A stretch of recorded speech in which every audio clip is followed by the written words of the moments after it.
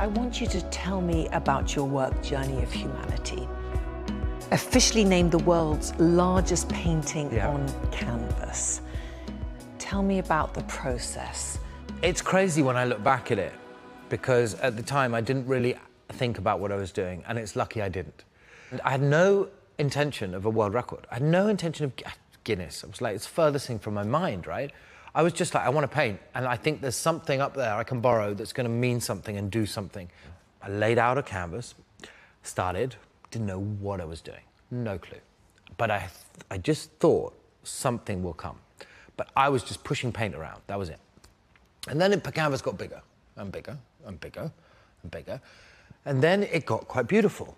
So it told this beautiful story of humanity. And it sold for $62 million. The second most expensive painting to ever have been sold in auction by a living artist. Yeah. How did that make you feel? Wow, okay. I guess I don't really engage with those things, but I guess the only way I can answer that in a succinct way is something I guess that I realised along this journey, which is artists get it very wrong. They concentrate on the finished product and what the finished product will look like.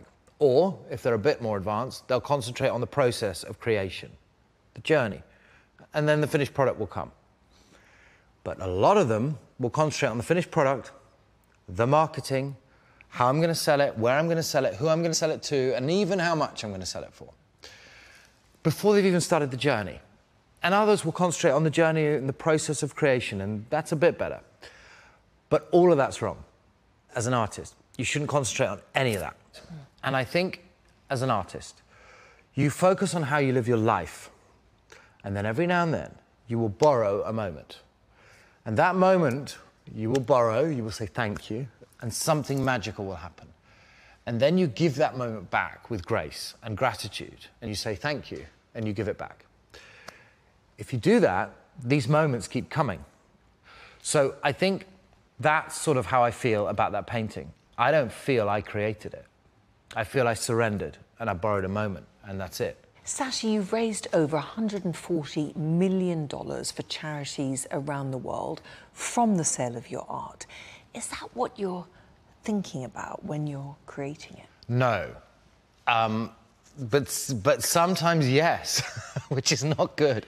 No, in the beginning of my journey, definitely not. I was very much just trying to surrender, borrow something happens, and then if something amazing happens that can then help humanity, that was great, and that was a bonus.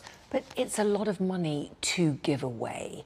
Where do you think that passion to make a difference came from? Was it from early on? I think it's, firstly, I don't see it as money I'm giving away until later when people go, my God, you just raised this amount of money and you gave it away.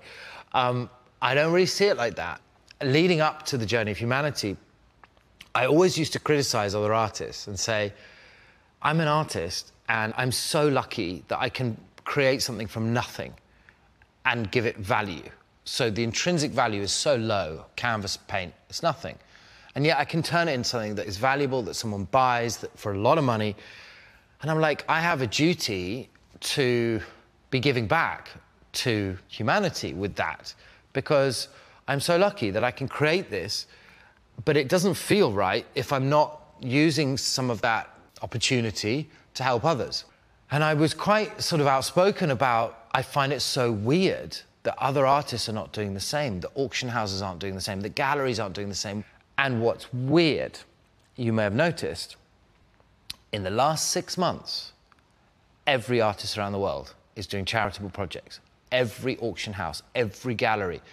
They've realized that if they don't adapt, they become irrelevant, they become unpoignant, and people don't connect to what they're doing. And I feel that I may have been a small part of that change, that catalyst for change, and it's now snowballed, where every artist in the world is engaging in a charitable endeavor. And it's become the new norm, the new model moving forward. And that's really cool, you know? That's cool.